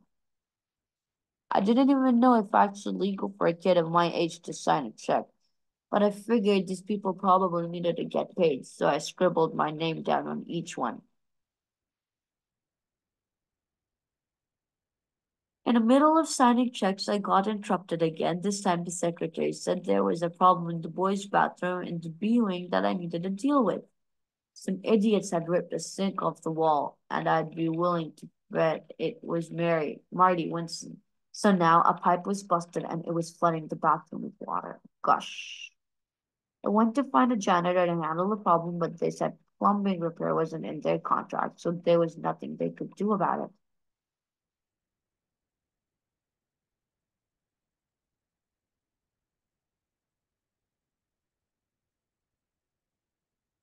By now, things were really getting out of hand with the flooding situation because there was water in the viewing hallway. A bunch of kids had grappled lunch trays from the cafeteria and were totally going nuts. Woo! I knew it would take forever to get the plumbers out to the school, so I went back to the janitors to try to strike a deal. I told them if they fixed the leak in the bathroom, I'd give them this Friday off. But I guess those guys couldn't tell if they had me over a barrel, and they pushed for even more. Janitor came up with the whole list of demands, like better dental care, longer breaks, and the chance to work remotely on Mondays and on Wednesdays. Even though I didn't know if I technically had the authority to agree to all this stuff, I figured that if I didn't, then the whole B-wing would be underwater before the end of the day. After the situation was under control, I wanted to just go back to my office and take it easy until lunch. But when I got there, I was in for a surprise because there were a bunch of kids waiting outside my door. They were a few of the biggest troublemakers in my grade. The teachers sent them to the principal's office, which meant that now I had to deal with them. The thing is, I knew I couldn't come down too hard on these kids because I was gonna have to face them next day when I wasn't principal. So I gave each of them a pep talk and told them to try to make better choices. I made sure to send each one away with a lollipop to stay on their good side. But that turned out to be a big mistake because once word got back to the rest of the students that the principal was handing out candy for being bad, it caused a big stir. All of a sudden, kids were acting out in class to get sent to the principal's office. And it wasn't just the regular troublemakers either. In fact, one of them was Alex Arda, who's the smartest kid in my grade and a big fan of lollipops, apparently. Raw! After I finally got finished dealing with the bad kids, I had to deal with the good ones. And since this was the first time of any of them had ever been sent to the principal's office, they seemed a little stressed out to be there. I didn't have time to deal with all of those people, though, because the secretary told me I was already late for the weekly staff meeting in the conference room. When I got there, I could tell from the looks on everyone's faces that this wasn't going to be a lot of fun, and I was right about that. As soon as I sat down, the teacher launched into their complaints, which covered everything from how many dry erase markers each one them gets the high flyer clubs using their lounge for long. Everyone was talking at once, and I couldn't even make out what anyone was saying.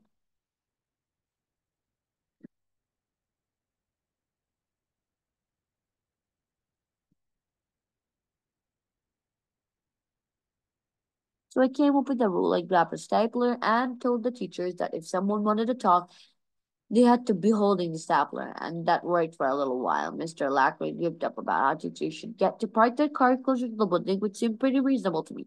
But she kind of went on, and I realized we should probably create a time limit for how long you're allowed to hold a stapler.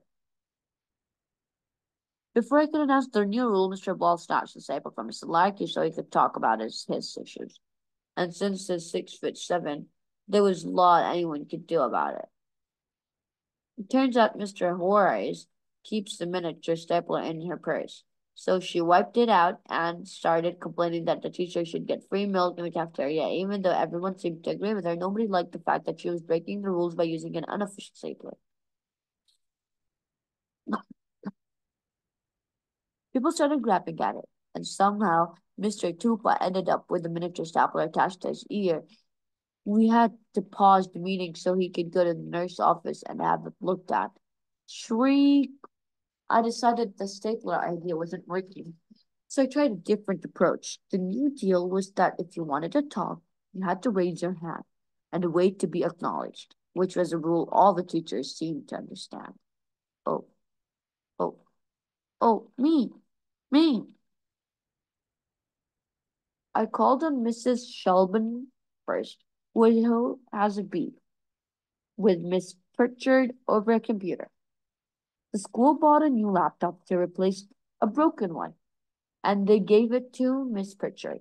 But Miss Shelburne thought that seems she's been out of school longer, and she deserves the new laptop. The two of them started going at it in front of everybody, and they actually had to be separated. I thought they had a pretty valid claim to the new computer, but the but I couldn't think of a solution that would make them both happy. Then I remembered the story from Sunday school about this wise king who had to deal with this exact same kind of thing.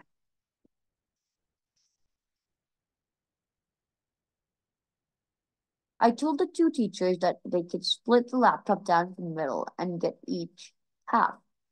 I figured out one of them would just let the other have the computer because half is no good to anyone. But I guess I underestimated how much these two teachers didn't want the other one to have the new laptop because they split it right down the middle and each took a half. But at the end of the meeting, I really needed to break, and it wasn't off the hook yet. A few of the ceiling renters were raining outside my office, and I couldn't even imagine what this was going to be about. Apparently, the police dogs into a batch of Mrs. Jackson's oatmeal raisin cookies, so she wanted the police department to pay for her lost profits. But the police said Mrs. Jackson was negligent for leaving the doors of her classroom unlocked, and since raisins are toxic to dogs, they wanted her to pay their veterinarian bills. And I didn't even know where to start with that one. Luckily, I didn't have to deal with it right then because Vice Principal Roy came on the loudspeaker and said everyone needed to come down to the gym for special assembly.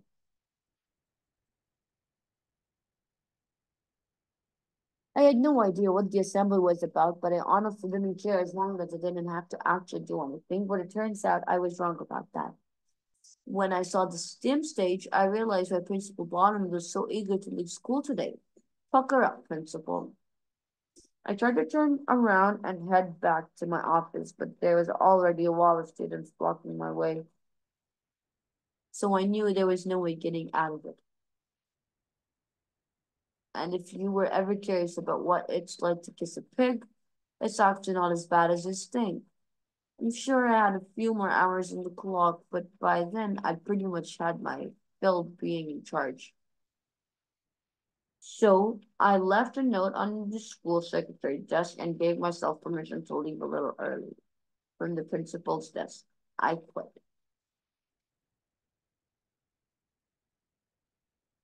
To Tuesday.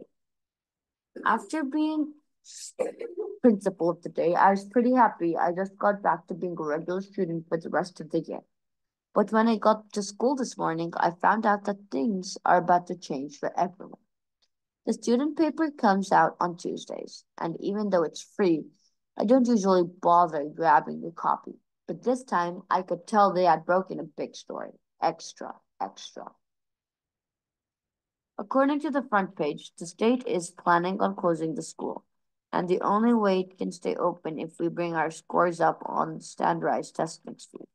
But based on the way things have been going on this year, it doesn't seem like there's any chance that's happening. I know this news is a big deal and all, but our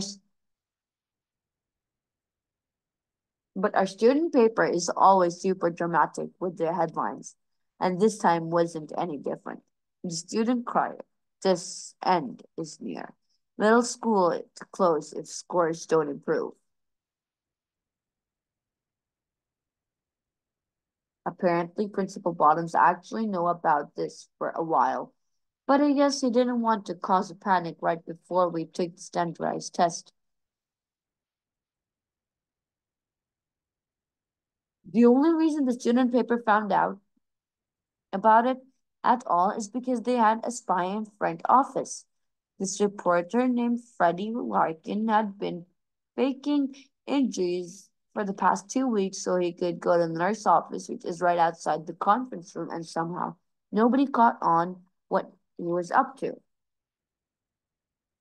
But the school probably should have broken the news themselves because now everyone's in a panic and nobody knows what's going to happen to us if the school is closed.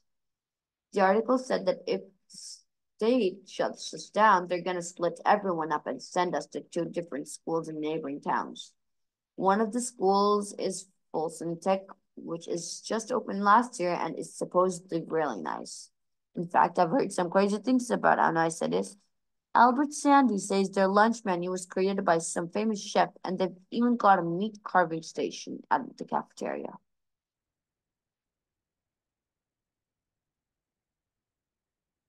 They also have a massage therapist on staff to help kids reduce their stress and a room with napping pods when students need a break. Their assemblies are pretty top shelf too. Last year, they had a Formula One drive and team of astronauts who headed to Mars, which kind of makes Randy Reptile Review seem a little cheesy by comparison. If you end up getting sent to Folsom Tech, you're all set. It's the other place everyone's worried about is Slackwell's middle school. Slackwell's building is older than ours, and it doesn't have air conditioning. They can't even open their windows to get some fresh air when the weather is warm because the middle school is right next to the state dump. And, and, mop, mop. It's not just the students who are worried about what's going to happen to them, it's about the teachers too. They know if that school closes, they could lose their jobs.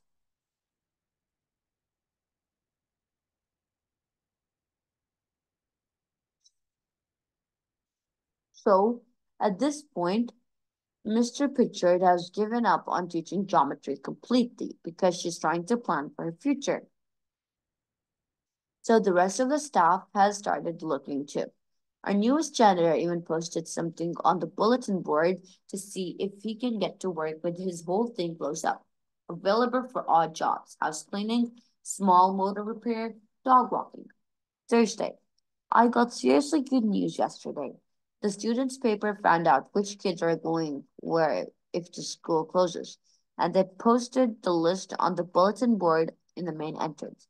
And I'm happy to say that if we shut down, I'm headed to Folsom Tech. I thought the way the school would split us up would be sending kids whose last name started with A to M to one place, and the kids whose last started with N to Z to other. But I guess they wanted to be fair, so they did it by alternating between names. That's lucky for me, but not so lucky for Jenna Helly and Alfasano Hendricks.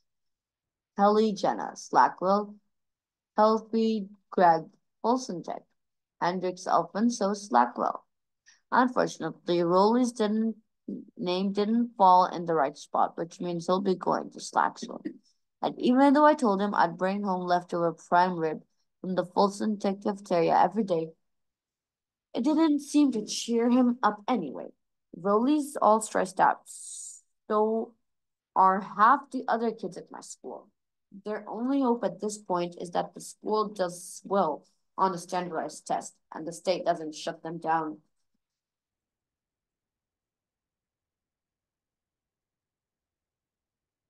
A few kids' parents even hired private tutors to help them study, and Joey's parents got him a different tutor for every single subject. And that stinks for me because it means he doesn't have any free time to hang out after school. I think Rolly's parents went a little overboard with this tutoring stuff, though. They even got him a phys ed tutor, and I'm pretty sure none of that stuff is going to be on the test. Friday. Things are changing faster at school than I can keep up with.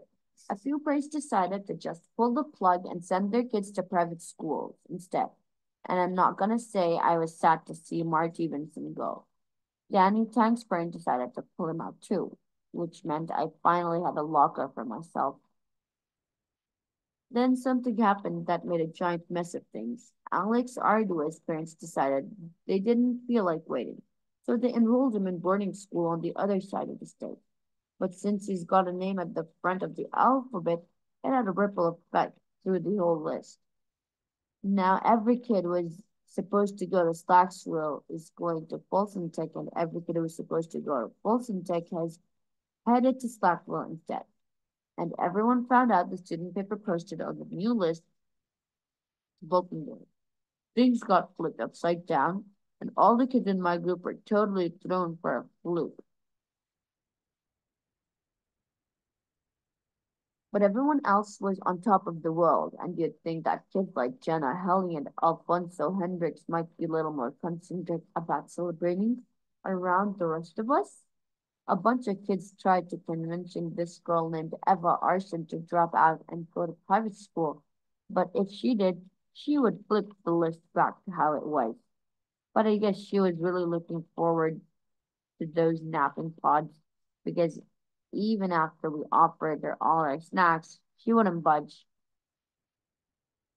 On the walk from school, Rolly said he'd bring me his leftovers from the meat carving station every day, and I know he was just trying to make me feel better, but for some reason, it really got on my nerves. I tried to get my parents to pull me out of school and send me to school with perks like they have at Folsom Tech. But even after I went over all the benefits, they said private schools was too expensive.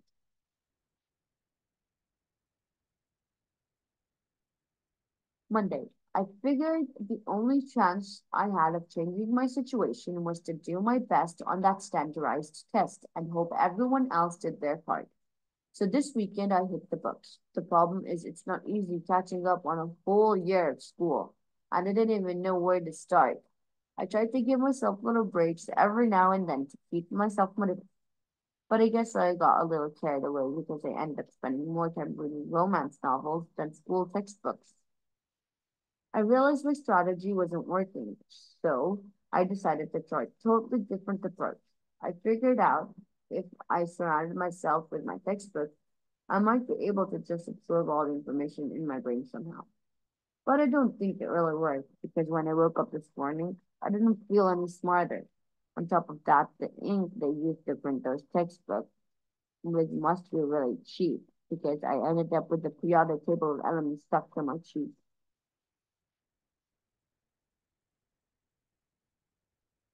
You can tell a lot of kids are really nervous about the test tomorrow because they're doing all sorts of crazy things for good luck.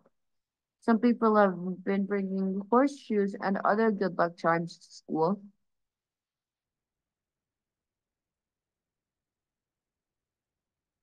and Ricky Fisher's been selling trinkets. He swears will get your math score up by 20%. Some kids think it's good luck if you only step on the red tiles on the school floors, but others say the red ones are bad luck, and that's creating a dangerous situation in the hallway. I feel especially bad for this kid everyone calls Lucky, the way I heard it. He almost got struck by lightning playing golf with his dad, which is how he got his nickname, Zoop. Everybody's saying if you rub Lucky's head, his luck will rub off on you. So everyone's been trying to get a piece of him. Now Lucky's got a bald spot, and I'm hoping for his sake it's not permanent.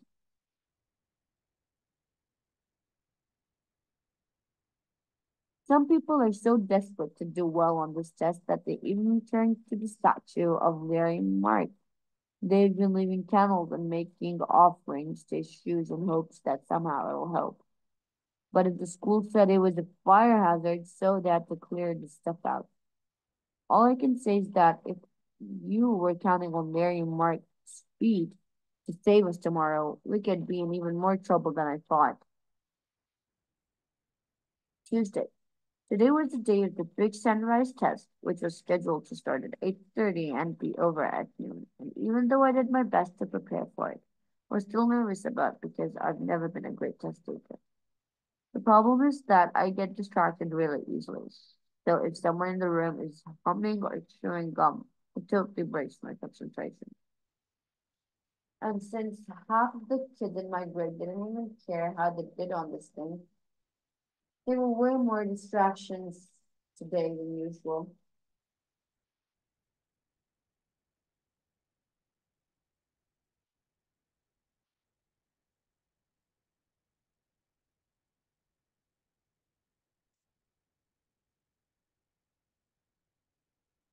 I really wish I had thought ahead and brought some noise canceling headphones or something to block out the sound. The only kid in the room who could actually focus was Lucky, who wore a helmet to stop people from rubbing his head. I felt a little better knowing Lucky was trying to do well on the test because he's pretty smart, and I figured he'd go get our test scores up. I also knew we couldn't count on Andrew had to be on one to come through for us.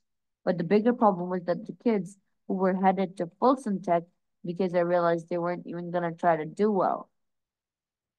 In fact, I suspected those kids were trying to do bad on purpose. And when I peeked at Jenny Haley's answer sheet, that pretty much confirmed it.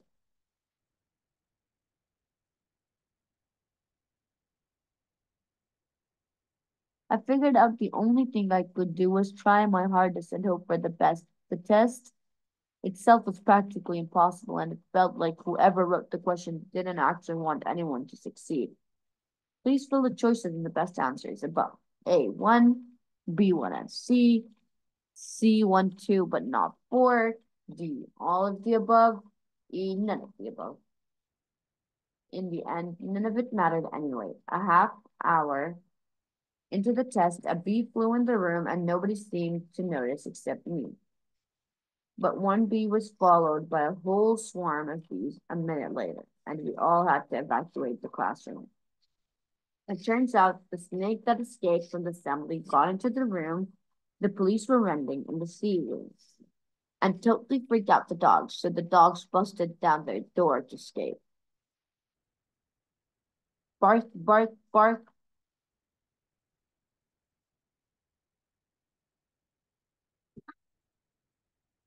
The beekeeper got curious about all the commotions in the hallway and kept opening the door, which was a huge mistake. Bees got into our classrooms and all the students had to wait in the parking lot while the fire department took care of the situation and sight. And this was one of those times when it would have been really nice to have more than one school nurse. Monday, our school sunrise test scores came back, and let's just say the results weren't good. Nobody even got past the math section, and apparently the state didn't give you a do-over if the classrooms get invaded by bees.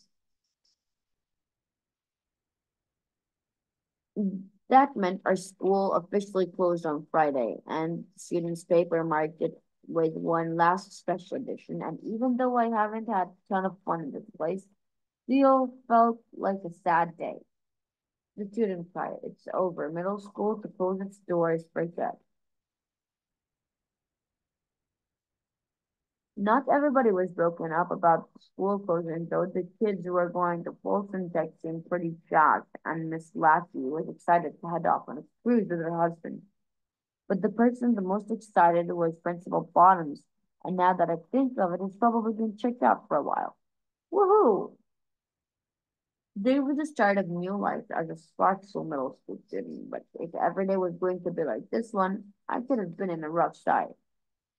First of all, I had to get up a whole hour earlier to catch the bus, which meant it was still kind of dark. And it's a little depressing because at the bus stop, when the moon is still out. But it got worse from there since I'm the only kid in my neighborhood who's going to Sparksville. That can't put me on a regular bus. That meant they had to spend some time to pick me up for school. Sudsy Coleridge, pet grooming. And even though I like dogs, I'm the type of person who needs their space in the morning. Fun, fun, loose. I tried to tell myself it wasn't so bad, but that before once of the groomers washed a big Saint Bernard, and he shook himself off mid-rinse. Gaw! If you ask me, the first day at a new school is hard enough without smelling like a wet dog. Saxville Middle School. I thought there might be some kind of official welcome for the students, but I'm not so sure anyone even knew we were coming. Kind of glad they didn't make a big deal of it, though, because I get some hard looks when I'm walked down the hallway. Boop.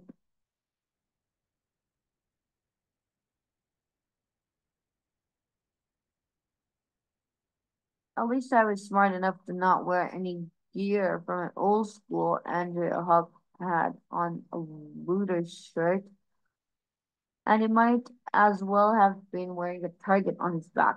Wow! Nobody gave us a schedule, so when the bell rang, I stepped into the nearest classroom where the English teacher was reading a picture book that was way below our grade level. That's when I started to realize that the quality of education was even lower at this school than it was than the one I came from. In social studies, in social studies, they were using textbooks that were at least 20 years old. In geometry, they were going over stuff we covered a really long time ago. In science, they had the same type of equipment we had at our school, but I'm pretty sure they were just burning stuff for fun.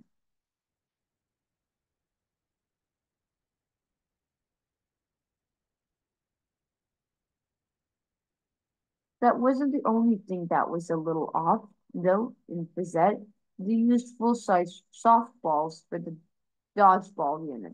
The special of the day in the cafeteria was a fried fish patty between two slices of pepperoni pizza. Even though the school assembly was entertaining, it didn't seem to have any actual educational value. So I'm trying not to get too comfortable here. Based on my experience on the first day, I'd be willing to bet Slacksville is going to be the next school to close Friday. The nice thing about being in a place where the expectations are a little lower is that you give a chance to shine and not to brag. But I'm pretty sure I'm one of the smartest kids at my new school. People are starting to notice too. I overheard a kid asking his friend how much time was left in class, so I told him. And they were both amazed I knew how to read a regular clock.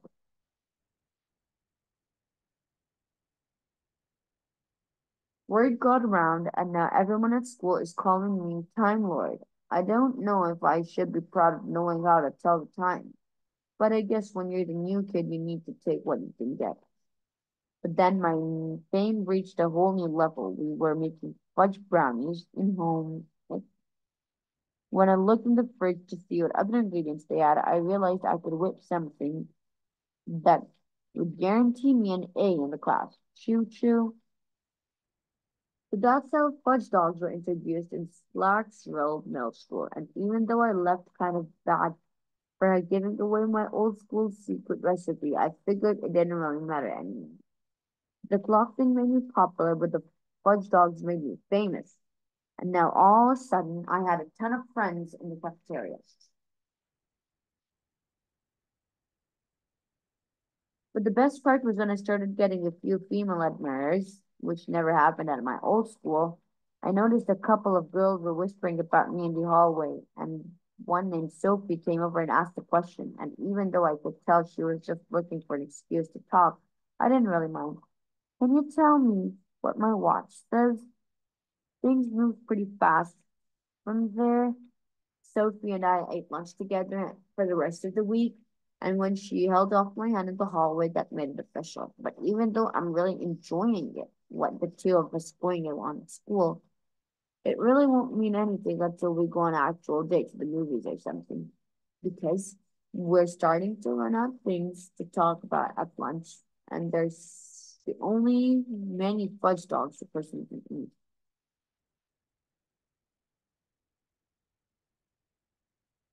Saturday. I worked up the nerve to ask Sophie to go on a date, and she said yes. But since neither one of us can drive, that meant we'd go and get on of our parents to do it. I really didn't want either of my parents driving because I knew that two would embarrass me in front of the girl. So Sophie asked her dad to take us to the movie, and he said he would.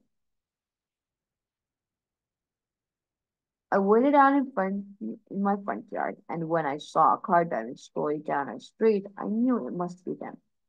And one look at her dad's fancy car told me their family must have a lot of money.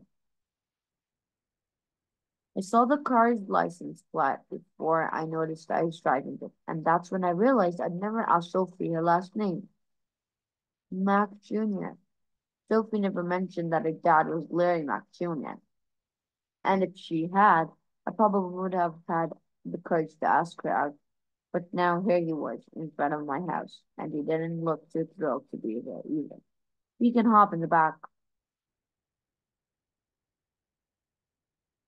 It turns out Sophie didn't tell her dad what town I lived before she asked him to pick me up, and that might have actually been on purpose.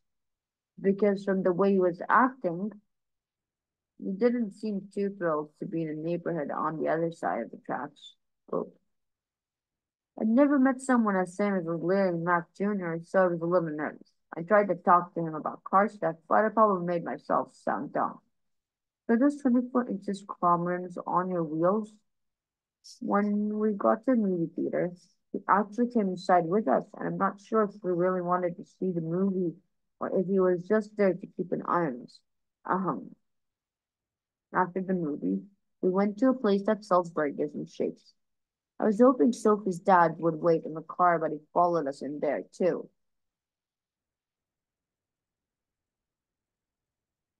As soon as we sat down, Larry Mac Jr. started grilling me. He wanted to know what kind of kids I hung out with and what my parents did for a living, and even what kind of car they drove. It was pretty clear he didn't think a person like me was good enough for his daughter. Lucky and I got a break when a waiter came to the table and handed us our menus. It took me a second to recognize him, though. Iska Aputo Gragrigo. It was Mr. Layton, my old Latin teacher. I was a little surprised to see him working in a place like this, but I was happy to see a friendly face. We got into conversation, and all my Latin came rushing back. After we made small talk about the weather and stuff like that, I placed an order with three hamburgers and three chocolate milkshakes, which seemed to really impress Sophie's dad. Grosso, ambrogoso, guayam si bien. All of a sudden, Larry Mac Jr. started acting totally different towards me. And I wanted to know what kind of student I was if I had any other talents I could share with him.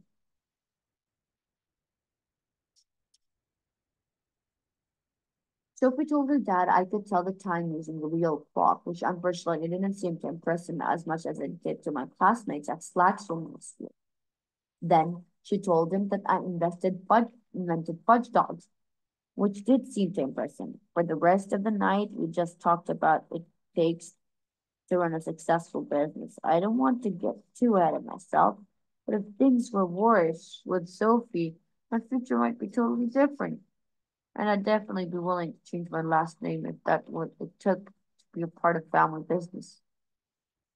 Tell him the Max sent up.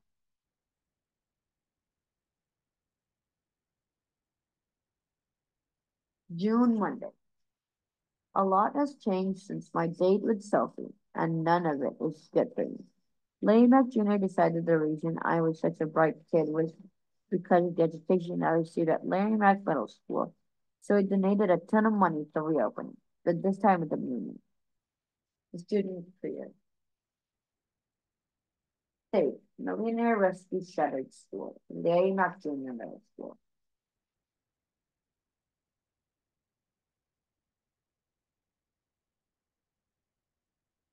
He even updated the statue in front courtyard to mark the reopening.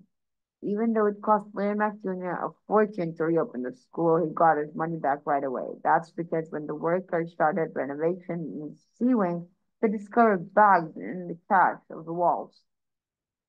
When the school reopened, me and all my kids who got sent to Slack School and Folkman Tech had to come back, and not everyone was thrilled about the news. In fact, I think most of the people were happy at their new schools. So all of a sudden, I'm the villain of getting our school reopened. Jerk. Sophie didn't want to date long distance, so when I switched schools, she broke up with me. But I'm thinking I might have actually dodged a bullet on that one. Dear Greg, it's over. I still see her dad almost every day, so I guess inspired him to get back to school and complete his education. So now he's in half my classes. Woo-hoo. And he must have a lot of pull with my school because he managed to get Mr. Layton rehired. Osh no corso tonasi. Oka toy me mespoleton. Larry Mack Jr. doesn't go to school full time because he's still got a car dealership to run and apparently isn't feeling better than ever with their new promotion. Free fudge dogs with new vehicle purchase.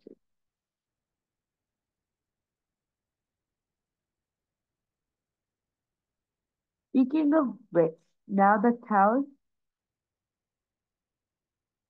of Slacksville is claiming that they invented fudge dogs, and now even put out a billboard. Welcome to Slacksville, the home of fudge dogs. In fact, Slacksville patented the recipe, which means we're not allowed to sell fudge dogs in our cafeteria anymore.